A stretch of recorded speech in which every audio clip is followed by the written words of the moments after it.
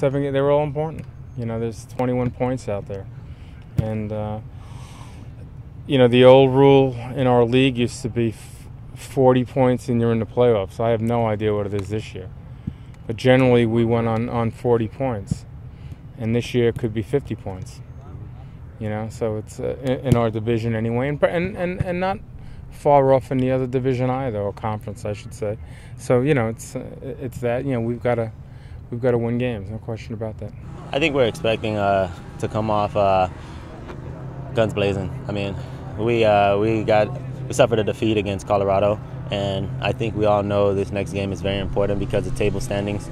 Everybody is right there in the hunt for playoff spots, so we know our role and we know we have to come out to play.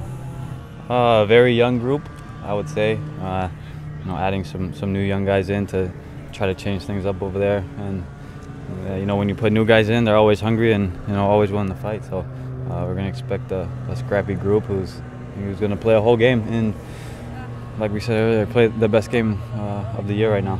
Sí, ahora sí, nosotros nos tenemos que dar cuenta que Deseo United está ahí abajo, en la última posición, pero nosotros tenemos que ir ahí, hacer nuestro papel, hacer nuestro resultado, buscar los 3 puntos. Sin duda va a ser un gran partido. Nosotros tomamos como un partido muy complicado porque estamos jugando afuera de casa.